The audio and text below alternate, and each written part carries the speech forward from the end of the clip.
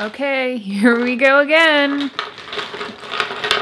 Oh, that wasn't as messy as I was expecting. So I think it's very clear to say that I'm a big fan of lip gloss, but that also doesn't mean that I'm not actually incredibly picky with my formulas. There are some formulas here that I'm actually not a big fan of. So in today's video, I wanted to walk you through my entire lip gloss collection. I'll give you quick reviews of all the different formulas, what ones I really feel like are my favorite, and the ones that are not so my favorite. So I'll walk you through all of these formulas. If you guys enjoyed today's video, definitely make sure to give it a big thumbs up, and I hope that you will subscribe. All right, let's try to organize this. All right, my friends, let's first start off with the Kosas Wet Lip Oil. This was certainly a lip gloss that when I first tried it, I was incredibly excited about it because I really enjoy a lip gloss that doesn't feel gloopy or thick on the lips. Combining a lip gloss and a lip oil was something that I was very interested in, and that's something that Kosas wanted to do. Also, this packaging, I mean, we have to really cover that first because I think this is some of the cutest packaging that Kosas has come out with. But yeah, I was really excited to try out this formula. I actually have an entire review on it. By the way, if I've done an entire video dedicated to some of these formulas, I will link all of the reviews as well as all of the products I talk about today down in the description box for you guys. So the Kosas Wet Lip Oil is really interesting to me. I think the formula really is something of a hybrid between a lip gloss and a lip oil. You can see here, I have the shade Dip. It's actually not an incredibly pigmented formula, which you will find out in this video that that is typically my preference. The formula is nice because it doesn't feel very oily and it also doesn't feel very sticky. I also think this shade Dip is really pretty and natural for every day. It also smells like creamsicle, like an orange creamsicle, which I personally am a big fan of, that vanilla orange scent. As a whole, I think if you are a big fan of lip oils, but you want something with just a little bit more glossiness that's going to last a little bit longer on the lips, I think that this is a really great option. But if you're someone that really likes a lip gloss to kind of fill in the lines and give you an ultra glossy look to your lips, I don't think you're going to get that effect from this product. To me, this is way more subtle, good for like an everyday sort of product. Next up, we have some of my absolute favorite lip glosses, which are the Glossier lip glosses. I do have an entire video dedicated to these, but to refresh your memory, these are the three shades. I have the original here, which is a clear with just that little hint of pink. By the way, I'm not sure if I'm the only one, but I love a doe foot applicator that's like super bendy. It really kind of bends to the lips as you apply it. So that is the translucent shade. We also have the clear red shade, which I think is probably my favorite. It looks a little bit intimidating in the actual tube, but you have nothing to be intimidated by. This is actually just a beautiful everyday strawberry color that really washes over the lips beautifully. You can see it right there. It ends up giving the lips a little bit of a color, but really makes the lips look healthy and hydrated. And then for those of you that really like glitter, they also have this holographic shade, which is just a translucent gloss with a bit of an iridescent shimmer throughout. Something that I absolutely love about Glossier lip glosses is just the overall effect that it gives my lips. I wear these two the most, but whether it's the clear or the red shade, it makes my lips look so healthy and plump. It will fill in every single lip line that I have to just leave me with an ultra glossy and glassy finish to my lips. I also don't find them sticky whatsoever. So I feel like it takes everything that I love about a classic lip gloss that's super sticky, but incredibly glassy and plumping on the lips without a lot of the stickiness that you would typically get. But they're so much more comfortable. I never feel like my lips are kind of sticking together, if that makes sense. Really a beautiful formula. And time for a sip of beer. I didn't know this was an ASMR channel, but I guess it is right now. So I actually did an entire video comparing all of the clear lip glosses that you can find at an affordable price. One that I think is really good for those of you that prefer a lip balm feel is the Wet n Wild gloss. You can find it everywhere, and honestly, it's really easy to wear. If a lube was a lip gloss, I'm sorry, that is just a terrible way to describe this. It's very basic. There aren't a lot of frills to it. It doesn't give your lips an incredible look to them. It gives them a very slight shine. It won't leave your lips feeling gross after you apply it. It's not going to last a long time, but it does get the job done. I think it will leave your lips with a little bit of shine, easy to reapply and wear. So I don't think it's a bad product. It is a little bit underwhelming for me. Here is the Wet n Wild gloss. But then you have something like the e.l.f. Lip Lacquer. I feel like this formula is a little bit more of an elevated version of the Wet n Wild. The e.l.f. Lip Lacquer really feels incredibly balmy on the lips. It will give you shine, as you can see right there, but it isn't sticky at all. This is actually maybe one of the least sticky lip glosses I have ever worn. To me, it's more like a liquefied clear lip balm, but it will give you a little bit more shine than a traditional lip balm. Very easy to apply because this paddle applicator is also really comforting, and this is a very comforting product to have, especially if you find that your lips get very dry throughout the day, and rather than applying a lip balm, you would prefer to wear, you know, a lip lacquer or a lip gloss like this. I think that this is a really good option. Something that I mentioned in the clear lip gloss video though is that you don't get a ton of product with this. So though it is at a very affordable price, you don't get a lot of product. So that is something that I always like to remind people that watch my videos. Price per ounce is something that I always keep in mind. You actually get 0.08 ounces. Just as a reference, with the Wet n Wild, you get 0.19. So you get double the product in this Wet n Wild than you do with the e.l.f. Let's quickly talk about this lip gloss from Flesh. This is their Hot Sauce lip gloss, and I have the shade 325. Last summer when I was on vacation in Chicago, I walked over to an Ulta that was near me and I picked up one of these. I'd seen a lot of people talking about them, and I'm really glad that I did. One, like, now this just reminds me of vacation, which is always a comforting thing. Do you guys ever have purchases like that? Like, you make a purchase on vacation and then that product always reminds you of like good memories? I definitely have some items in my collection that remind me of wherever I purchased them and where I was. So something I really love about this lip gloss is that you can see it gives you pigment, but the doe foot applicator is actually quite pointed, so you can get really clean and crisp lines if that's something that you want to achieve with your lip gloss. I think the shades were really well thought out. They're very flattering, not overly pigmented to the point where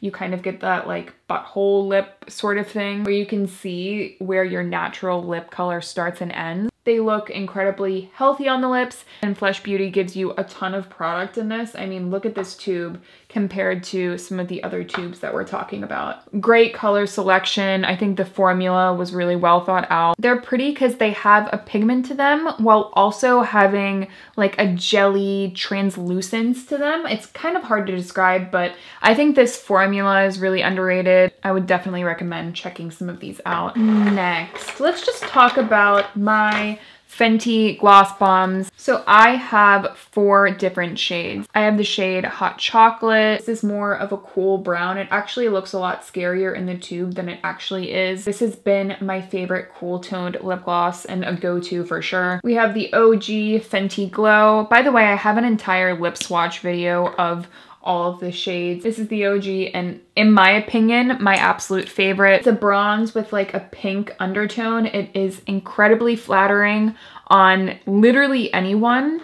We also have Glass Slipper, which is just a clear shade. I will swatch it anyway, even though you can't really see it. We also have Diamond Melt. I do have Fussy, but Fussy is actually at my desk. And like a lot of you, I have not been to my place of work in about 2 months, because even though I am an essential worker, I haven't been in office. There's no reason for me to be in office right now. And there is Diamond Milk there at the bottom. I have talked about this formula many times, so I won't stick here for too long.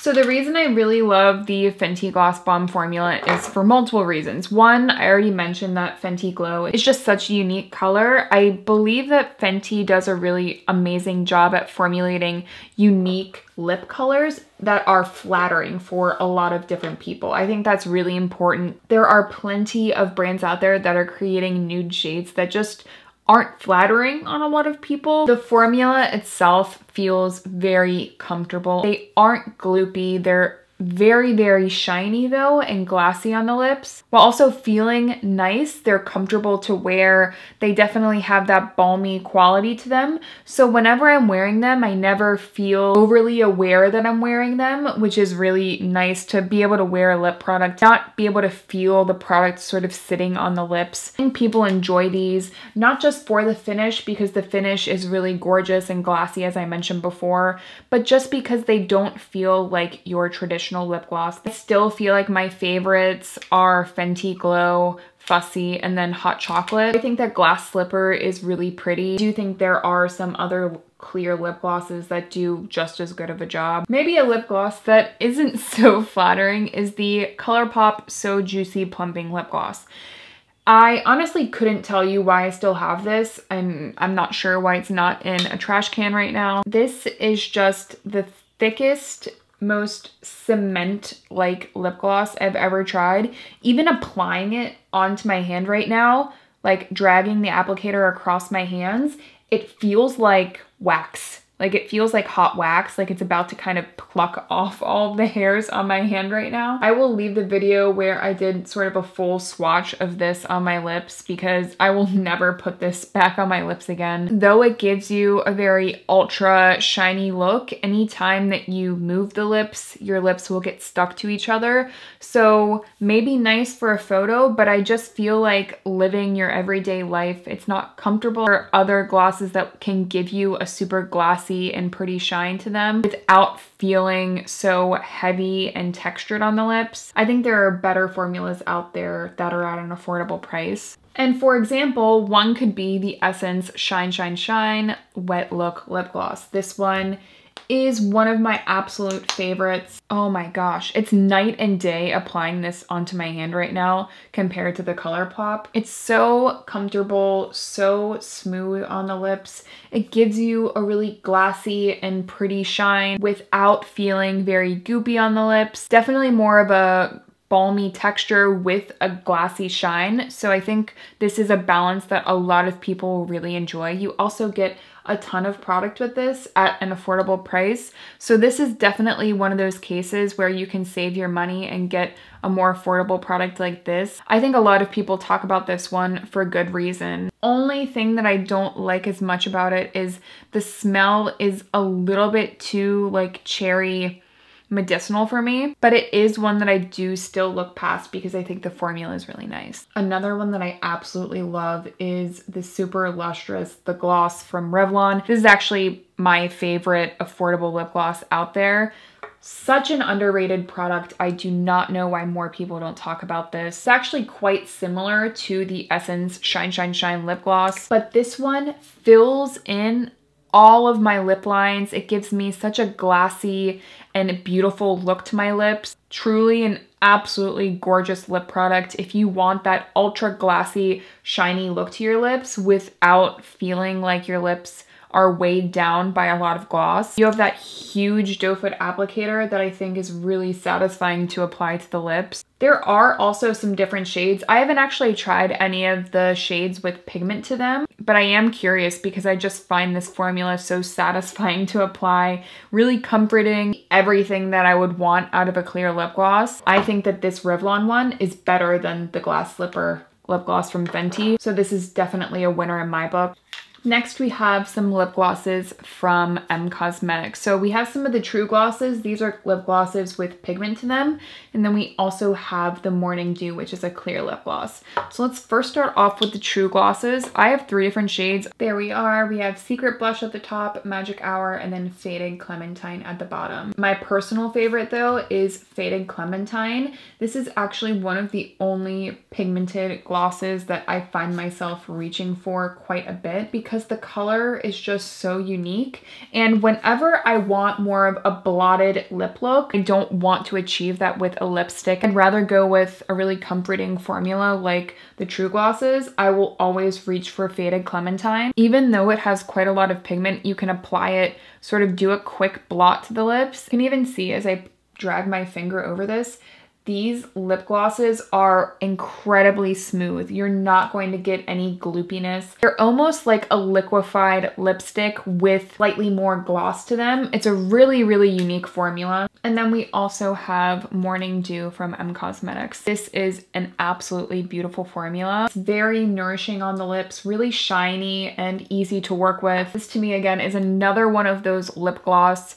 options if you hate the way that lip gloss feels, but you want a glossy look to your lips. Definitely feels more on the balmy side, but it still gives you a really pretty sheen. And it also just feels really nice on the lips. Whenever I'm done wearing this, I think my lips feel really nice afterwards. They feel like they're a little bit more nourished than a typical lip gloss. A lip gloss that I do think is nice is the NYX Lingerie gloss. I don't have anything against the formula. I think the formula itself is actually really nice. It reminds me a lot of the Revlon gloss, but unfortunately this smell is just not up my alley. It's very, very perfumey, and it's one of those fragrances that you can taste on the lips.